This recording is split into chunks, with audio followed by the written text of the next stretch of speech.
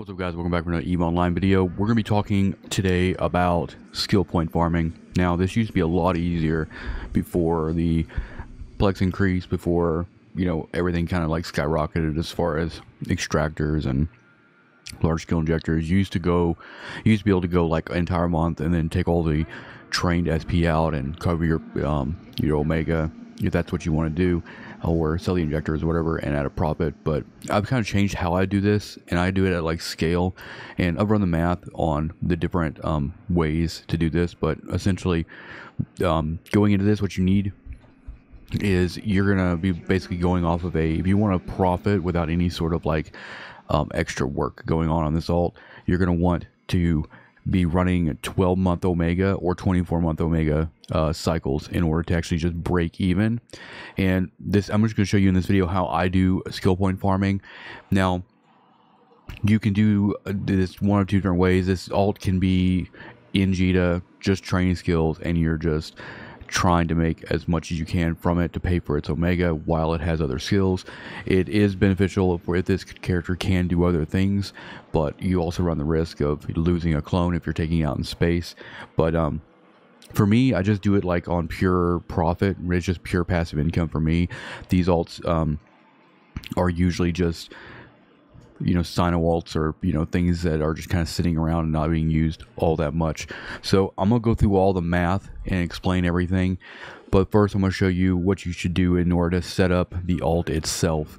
So when you first make your skill training alt, you should let it stay Omega or stay alpha until it gets to its 5.5 million skill points. You do not want to start your Omega cycle until you've already gotten past the threshold for the non-extractable skills, right? You want to go ahead and get to that 5.5, and if you use a referral code in the description, they'll give you a 1 million SP boost to help you get there. But the goal is we don't want to use any of our Omega time to train skills that we won't be able to take out, right? The other things you're going to want to do is you're going to want to have cybernetics, and this is something you're going to have whenever you first turn on Omega. I don't remember what the skill requirement is for this. I don't remember if you can get this for Omega or not, but you want Cybernetics 5 on here because we're going to be using +5 attribute implants to help speed us up, because what we're aiming for is we're aiming for 45 SP a minute, and I'm not going to be showing you the cerebral accelerator math that will add to the value that you can get from doing this. But they're very, you're not going to be running cerebral accelerators all the time. Their availability can be kind of spotty, and also it just buying them is going to cut into your overall profits, which is already very, very thin. But if you do want to use cerebral enhancers or accelerators, you want to get your biology skill up to 5, because that's going to give you a total of 100% on the duration of any of those. So she's just now actually getting her biology skills up, just because I had gotten one from a login. So as far as skills go, cybernetics, you want to get that up to 5, and I'm going to go and show you the attributes and the implants here.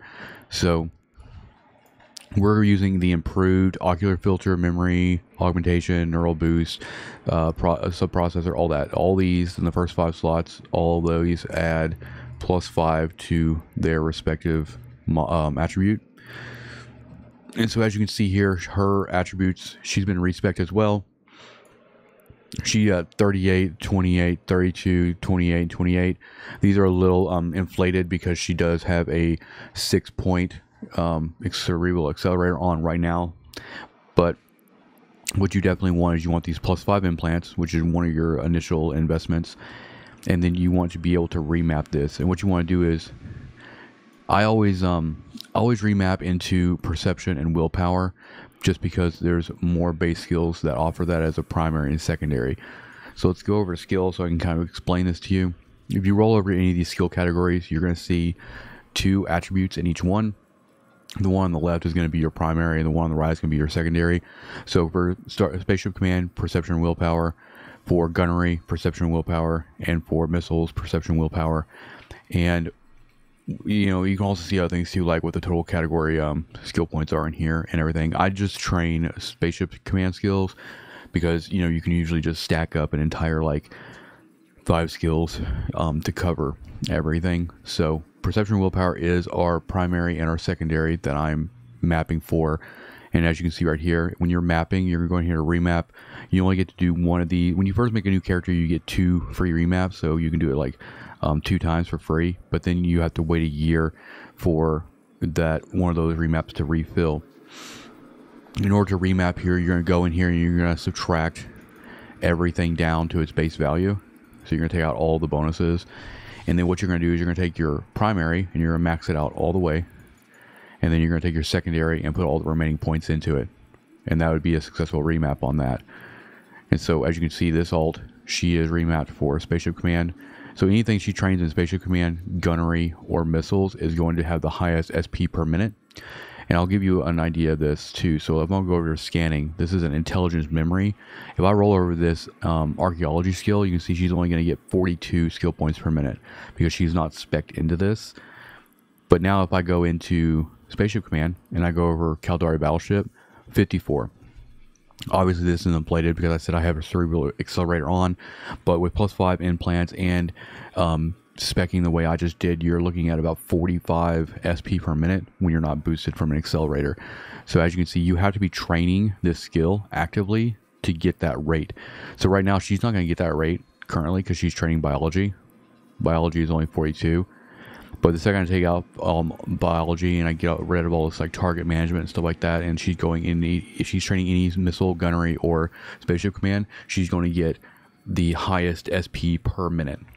So keep that in mind.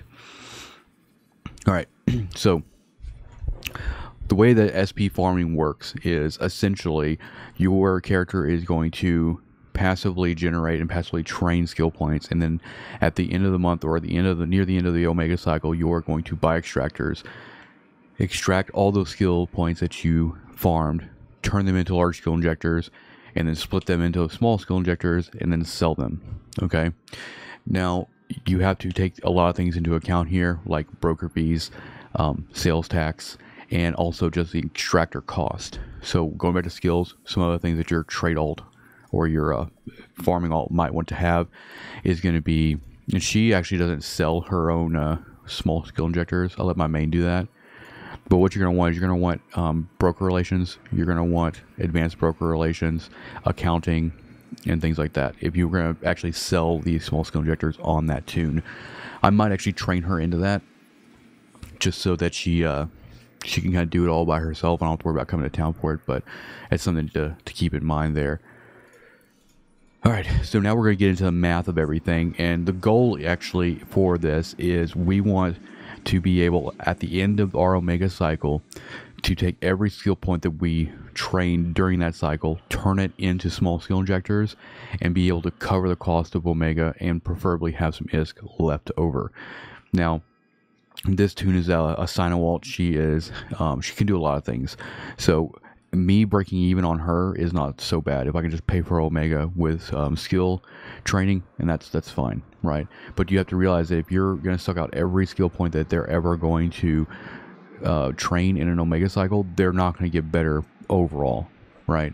So you need to, if they're going to be a farming tune like an ice mining tune, or if they're going to be like a ratting tune and you're already okay with their abilities and what they're able to do, then them paying for their own Omega through skill training should be fine. If you want that character to grow, then you're gonna have to scale up a little bit, or you might just have to alternate months where you plex for one Omega cycle and then you pay for the other one, depending on what that you want that character to actually do. So let's get into the next portion, which is going to be the skill extractor. There's 3 different ways that you can buy skill extractors. You can go to the web store for CCP on EVE Online, and you can pay real money for them, or you can go to the New Eden store and you can buy them here. When this ever just loads, they're down here, and you see the cost here. And I've already done the math on all this. The cheapest way, literally the cheapest way to get skill extractors is from buy orders. So we're going to go and look at this. You can do the math yourself. You can go into the New Eden store and you can look up the cost that the Plex is at the current market value. But right now, if you place a buy order for your extractors, doing them from the market is going to be your cheapest way. That's what we want. We want our extractors to be the cheapest possible.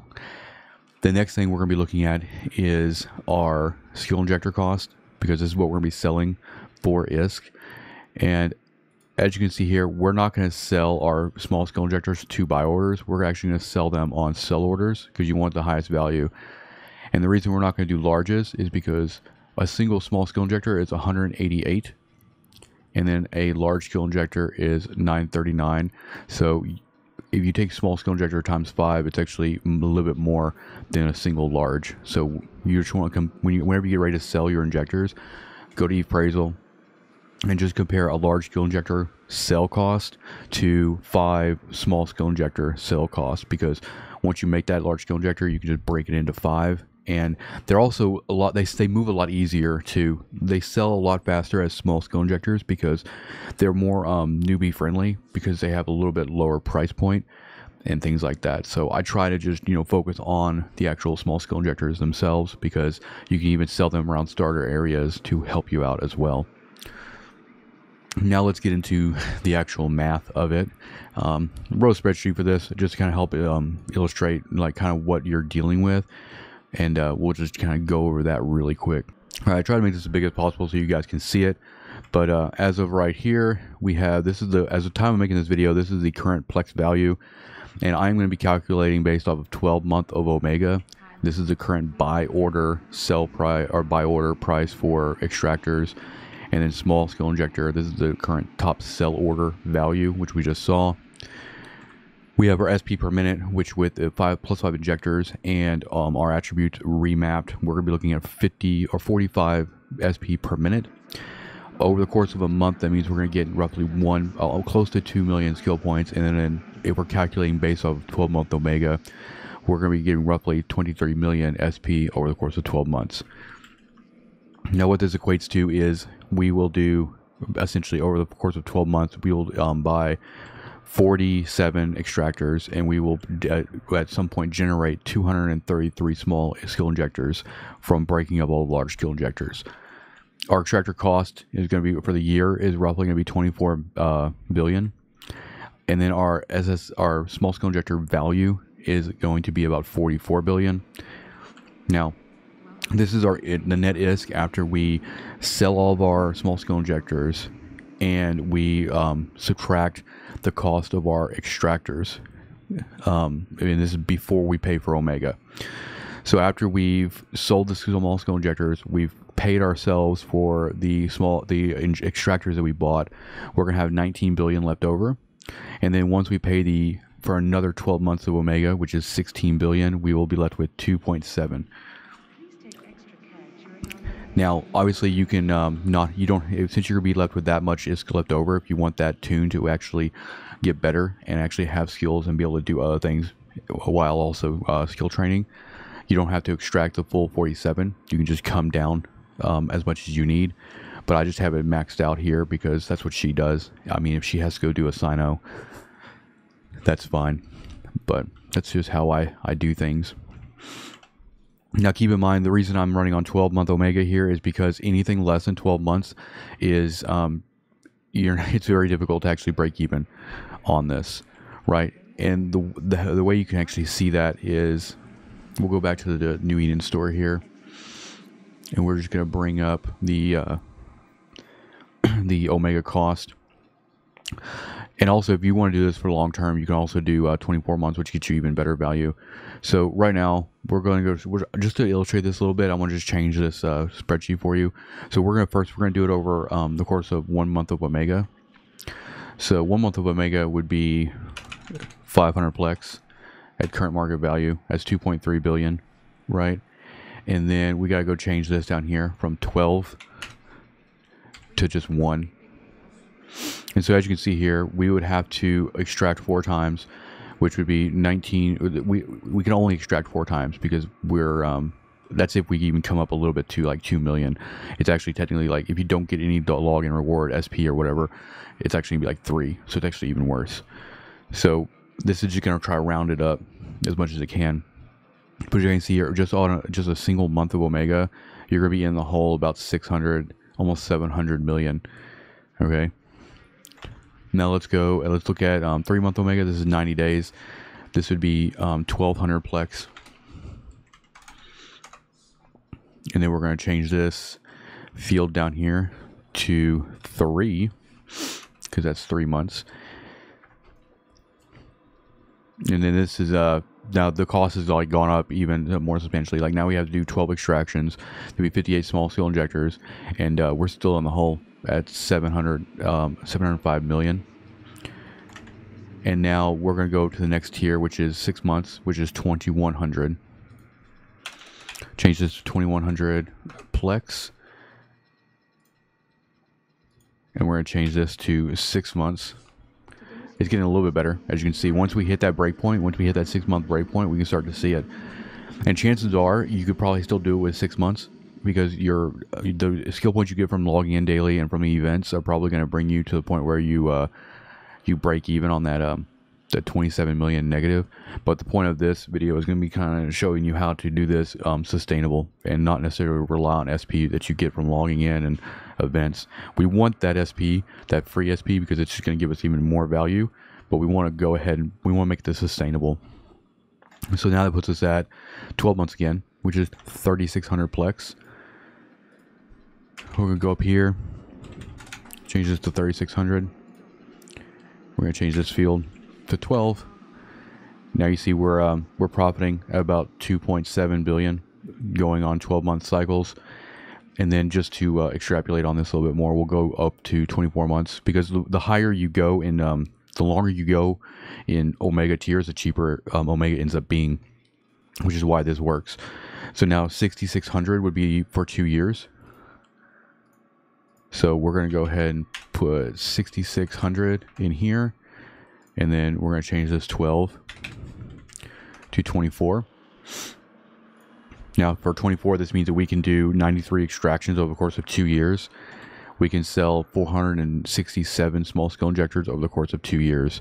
And after we sell our skill injectors and we recoup our costs for the extractors, we'll have 38 billion left over. And then after we pay for another 24 months of Omega, we'll be sitting at 8 billion, which is roughly about 4 billion a year, which is obviously better than doing 12 months. I mean, obviously, when we did 12 months, we netted like 2.7 billion. So if you do plan on doing this long term, then going for the 24-month mark is probably the best, because that's just going to give you even more. I mean, obviously, 8 billion over the course of 24 months is not great, but for the most part, you don't even have to worry about this tune at all until that 24th month. Once that 24th month hits, then you're actually going to JITA, you're getting extractors, you're sucking out all these skills, and then you're doing it all at once. Once it's done, you queue up their skill queue again, and then you go right back at it. You just let them sit, which is what I like about it. They don't need any sort of during that time, during that Omega time, they don't need any sort of interaction other than just like getting their login rewards. And what I normally do is all the SP you get from like logging in and the events and stuff, I just leave it unallocated, and kind of just because it's like a little game I like to play. I like to see how much over the course of like a year they actually give you an SP, and it's pretty significant if you actually save it all. But hopefully this video gives you guys some perspective, and we'll just recap a little bit. So going over, we want our Omega, our per month Omega, to be as cheap as possible. So the break point is really in between 6 and 12 months. So you really want to be on 12-month or 24-month rotations, and you want to buy them from a New Eden store, because that's going to be where your Plex is. As far as your attributes go, we'll go and recap on this. For implants, you want these +5s, which you need cybernetic skills for. For your attributes, you want to suck everything down and then get your primary maxed out and your secondary for the remainder. And then for your skill queue, you will only want to be queuing up the category that your primary and secondary are. So in her case, it would be nothing but spaceship command, gunnery, or missiles, right? Your skill extractors, when you get ready to do your extractions for your Omega period or whatever the case may be, the cheapest way right now at the time of making this video to getting skill extractors is going to be from buy orders. And then whenever you generate your large skill injectors and you break them up into small skill injectors, you want to sell them to sell orders. So you can post them for like 3 months or whatever, but you do not want to sell them down here, because you might as well just be selling large skill injectors at that point. So, obviously every time you buy extractors, every time you do this at the end of your Omega cycle, you're going to be wanting to check all this stuff before you jump, just so you can make sure you do the right strategy. So, is farming skill points still viable? Yes. Is it it's a longer game nowadays. Before all the things like increased in price, like Omega, Plex, and large skill injectors and extractors, before all that stuff kind of like inflated so much, you used to be able to just do this over the course of a month and then, be back in the black. But really, it's all about like extending. And really, the only way that this actually even works is by getting large Omega packages. So going 12-month Omega or 24-month Omega, just because of the per Omega cost per month. But when you get it all set up, and obviously there's an initial investment with the implants, and when you, I cannot stress this enough, when you first make your skill farming toon, make sure they stay alpha until they hit that 5.5 million skill points. If you're going to go the 12-month Omega route, do not get that 12-month Omega going until they are at 5.5, because you do not want to burn any of that time for that Omega time on skill points that you will not be able to take out during that period. But anyway, hope this video helped you guys and gave you some information on skill point farming and everything, and I will see you guys in the next one. Peace out.